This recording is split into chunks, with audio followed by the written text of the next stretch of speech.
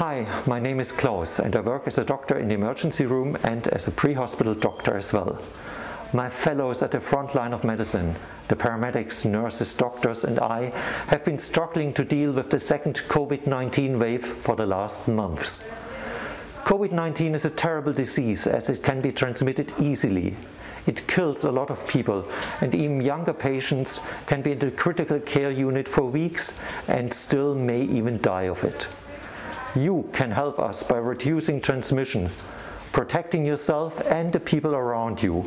Please wear masks, wash your hands, practice social distancing and avoid gatherings in closed rooms.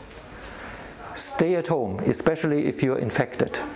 But if you're suffering from severe symptoms, call your doctor, the on-call doctor, or even the ambulance and show up in the ER. The other deadly diseases are still there as well, like heart attacks, strokes, heart failure.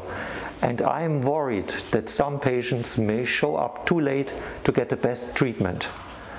Together we can beat the pandemic. Stay safe and get vaccinated as soon as you can.